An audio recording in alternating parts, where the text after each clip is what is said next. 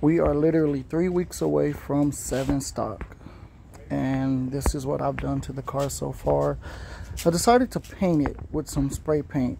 I know it's not ideal, it's not what I really wanted to do, but when I fixed the fenders, these right here had cracks all along here and it was split. And so when I fixed the fenders, I painted it like a semi-gloss white, and the rest of the car looked like it was beige. And so I decided to just spray the entire car. However, after the event, the car is going to go through some major, and I do mean major, body transformation. I'm going to do a full wide body on the car. I'm going to change the wheels, or have the wheels powder coated. This is the interior, or should say under the hood. This is under the hood of the car. Car dynoed at about 305 to the wheels, at 12 pounds of boost. And so it's pretty much ready to go. I wanted it to look uniformed. I wanted it to be a little more, you know, one color. And so I decided to just paint it all the same color, painted the hood, did some modifications, but as you can see, there's a lot of cracks here in the vent, and I can't find this vent anywhere. A lot of the places that I look, they are out of stock, and so I might go with another hood next year or something different. But I had to replace some windshield. There was a huge crack right here, and it just went all the way down. And so replaced the windshield. Interior is still the same.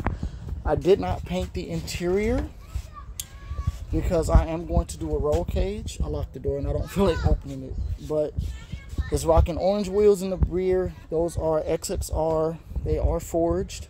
I forget which model number those are. And then the fronts are XXRs. I believe these are the 5, don't quote me on this, 521s. I'll double check, but I have the other ones in the back. I wanted to do the orange wheels because they were literally forged and they're lighter wheels. So I'm running those on the track. I am going to replace the tires on the front. I know it does not look great. I know, guys, it's not the greatest looking car. I got orange wheels in the back, gold wheels in the front. But I am going to take it out to SevenStock, which is November 5th. And we're going to do some testing. We're going to do some shakedowns, see how the car performs, get some data. I am running a Haltech 1500, Elite 1500 with premium harness. So the goal of this event, even though I will be a vendor, so if you are in the SoCal and you are a Rotary fan, you know about SevenStock, come by the booth. Come by DOW Motorsports and check us out, see what we got going. The Donut Media vert will be there, so I am bringing that out to the event. Car is a bit dirty. I got to clean up some of the overspray on the car, but we will be out there come November 5th. So if you are out here in SoCal and you're going to be in the area, come out, say hi, come by the booth, check out the car. It will be on the track. We will be doing some testing and some shakedowns and stuff like that to see what we need to change. Also, I've been working on this. I did not get a chance to video record the wiring that I did for this car. It was my first harness, and I was a little skeptical about recording it. I should have done it just to kind of give you guys that process of me doing my first wire harness. There is the AEM coils. My client made his own bracket to hold them, and then I did the sub harness is just right up under it. So this project is coming along. This is the Series 5 Turbo FC. So I have been posting videos of this. It's almost done, guys. We dropped the gas tank in this, sent it out to be cleaned.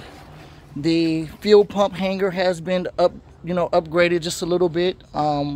He's running a Walbro 450 fuel pump. This is the car.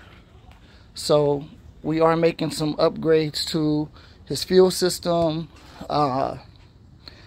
just things like that. So he's excited. It's almost done. I don't believe that this will be done in time to get this out to SevenStock on November 5th, but it's making huge strides. We got the motor in, the turbo is in, the downpipe is in. He had a custom drive shaft made because it is a NA, or it was a NA drivetrain, but we do have a turbo transmission. He does still have the NA differential, and he sent his drive shaft out to have it upgraded. Just the same drive shaft, just change the yoke on the front to mate with the turbo transmission because they are bigger. So more content coming on this. Stay tuned for this. I got some more stuff that we are going to be doing. I am going to be recording more, so stay tuned for that. And this one will be out on the track November 5th. Come out, say hi, come by the booth. We'll be out there having fun. This will be in the booth. My buddy is bringing his FC V8 that he has, so that'll be in the booth with us. The Donut Media Vert, the car that I won on Donut Media, that will be out there in the booth. And so come by and say hi. Other than that, I'll see you guys out there.